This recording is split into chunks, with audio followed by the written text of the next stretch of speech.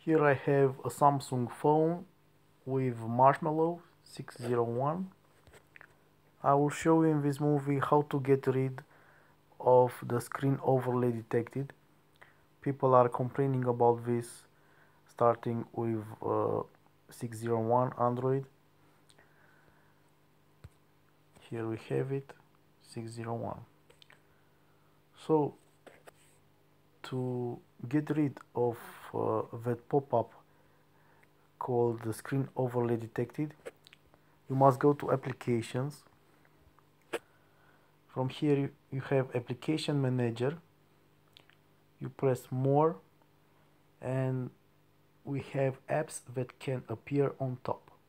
We press on it and here are the applications which can appear over the other apps you are using.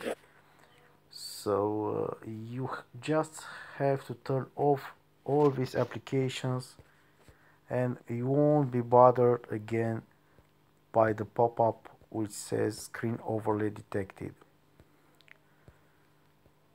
It's a feature from 601 like I said, but it's not implemented very well and it can be annoying. So you just turn off these applications. They won't bother you with pop-ups anymore. Here you have show system apps. So as you can see, we have apps from Android system which have the right to appear over the other apps. We let them be because they are system apps, so we don't want to mess with them so easy. So we hide the system apps. So that's it. Turning these applications off from here, the pop-up screen overlay detected won't appear anymore on your device.